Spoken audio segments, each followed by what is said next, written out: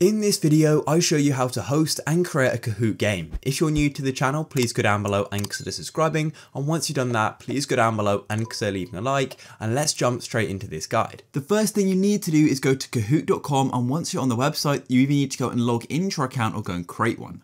Personally, I don't already have an account, so I'm going to go and tap on sign up. And during the sign up process for Kahoot, you may be asked to subscribe, but if you scroll on the page, there'll be an option to go and continue for free. But of course, go and subscribe if you'd like to. So I now have an account, so then all we need to do is go and tap login in the top right. And this is going to go and take you to the Kahoot dashboard, and here we are. And then once you're on this page here, there's actually quite a few different options. So as you can see, we've got a courses section, we've got a My Kahoots and a reports. So the main thing you want to do is to go and create a Kahoot quiz. You want to go and press on create Kahoot. A course is quite different. So tap on create Kahoot anyway, just like so, and here we are. And then once you're on this page here, you want to come to the right and you can go and actually choose what type of question you want your first to be.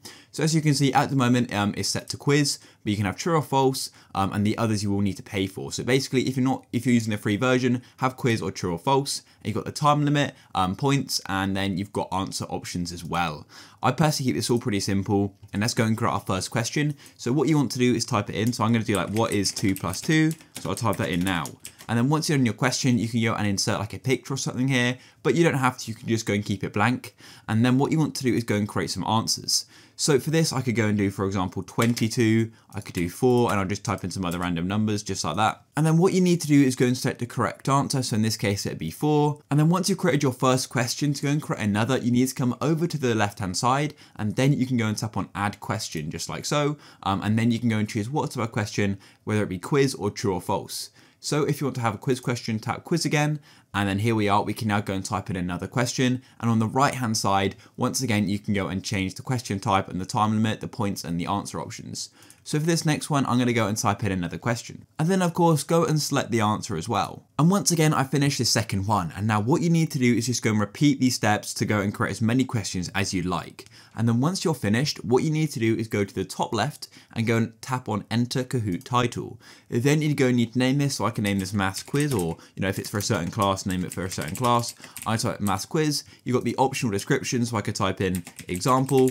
And then what you want to do is save it to a folder. I'm just going to keep it there. You've got a lobby video, that's fine. Lobby music, you can go and do that as well. And that's literally it. Then you can go and choose the cover image as well, set the language and then the visibility. So if you just want to use it for yourself, keep it private. If you want to share it to others, then make it public. But I want to keep it private. Then just go and press done, just like so, and you've now gone and saved it. And then after you've added any more, go and tap on save in the top right, just like so, and it'll say your Kahoot is ready. Then all you want to do is either go back to editing, or you can just go and press done, and you'll be taken back to your Kahoot dashboard. And then you can go and view your Kahoots up here. You go and tap on it, and then you can go and play it. As you can see, you can go and press start, and then it's going to go start hosting it, as you can see. And then in a moment, you need to go and select the mode, classic mode, of course. And then what you need to do is give the pin to people, and then you can go and start the game. And it's literally that easy. If you found this guide useful, please go down below and consider leaving a like. Peace.